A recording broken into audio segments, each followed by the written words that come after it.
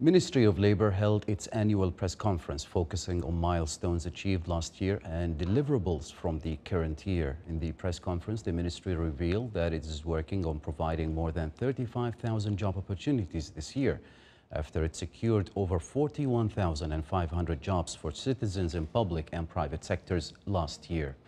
The ministry also affirmed that the labor laws are made to meet professional standards, establish a conducive environment that keeps abreast with changes, support humanization policies that work on bridging the benefits in private and public sectors, and facilitating exchange of expertise between the two sectors.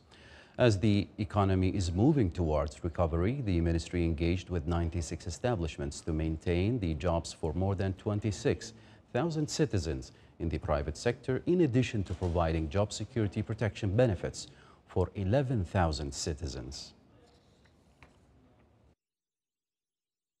Numbers of beneficiaries today in the security fund are around 11,000. We were able to provide jobs around 1,000 plus.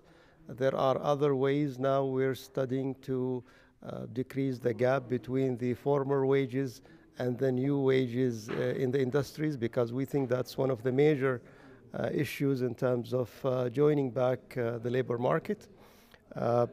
We're seeing also a good positive movements across industries in terms of hiring new hirees.